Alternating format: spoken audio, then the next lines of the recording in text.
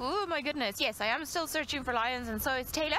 I think, however, that we have pretty much the chance of finding just one of the bee boys. Ah, you've flown away. No, there was a hornbill digging.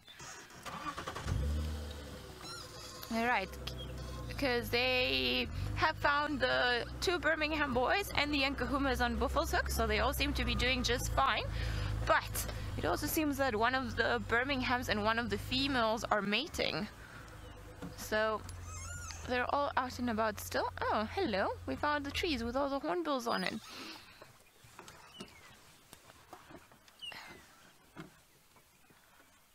How you doing, guys? Warming up nicely in the sun? Ah, cleaning your beak, sharpening it a little. Very thorough. Scratching everything out of it. Come on, guys, do your call. We would love to hear you this morning.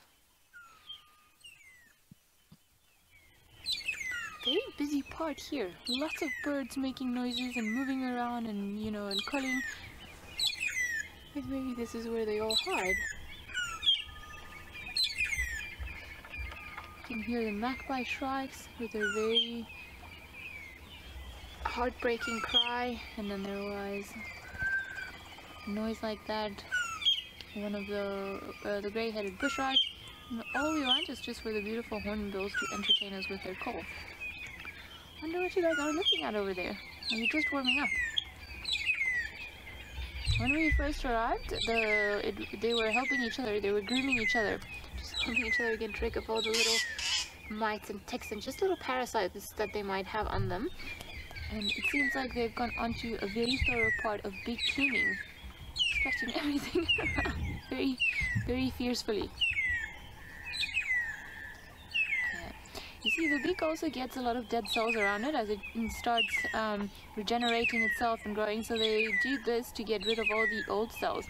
Imagine if you've ever been sunburnt, you know that when your skin is starting to fall off, then it becomes somewhat itchy, and then you scratch it until it starts peeling off by itself. I'm pretty sure this is the same here. Exfoliating. Exfoliating, you say? Yeah, maybe. Yeah, this could be a facial, or you know, a hornbill version of a facial. Look at that face all fluffed up.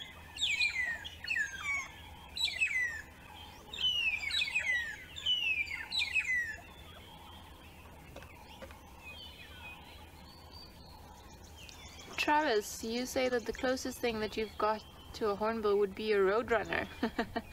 Well, hornbills are very nice creatures, so I hope the roadrunners are as well. But I am always fascinated at the fact that there's no rush in the bush. You'll see all of these animals are starting to wake up. They take their time. There's a crested francolin interrupting me. And they take their time in getting things done. So they've pretty much, all of them probably just come out of wherever it is that they were spending the night. And now they will proceed to start warming up. They will go through a thorough cleaning. They'll clean all their feathers, their beaks, and then they will start feeding again and then move around. So they just take it easy. They don't have that hectic schedule that some of us do when you're just like, ah, get up, coffee, shower, teeth, or you know, whatever order you do it in, and then work. I think they, you know, they wake up, they start grooming, they take it easy, and they start moving around. And somebody's got a few things in there that they need to get rid of. Yeah, maybe you haven't been cleaning your feathers all too well. Ah, how are you showing us? It's almost like somebody starts dancing one of the toreros and they're like, oh, my lady.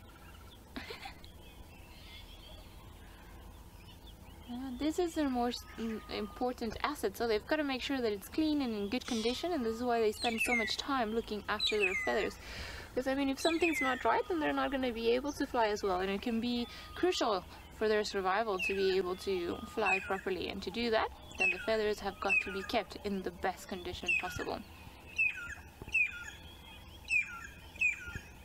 And maybe something in the shoulder is giving it a bit of an itch. Are you coming through your feathers now?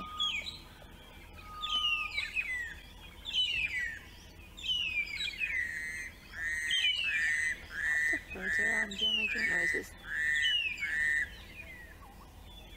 I think the magpie shrikes are being the noisiest ones of them all.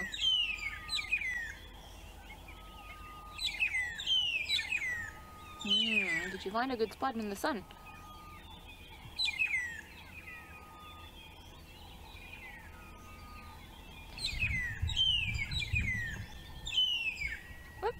Alright. Off you go. Maybe it's gonna go look for breakfast. I think maybe we should carry on.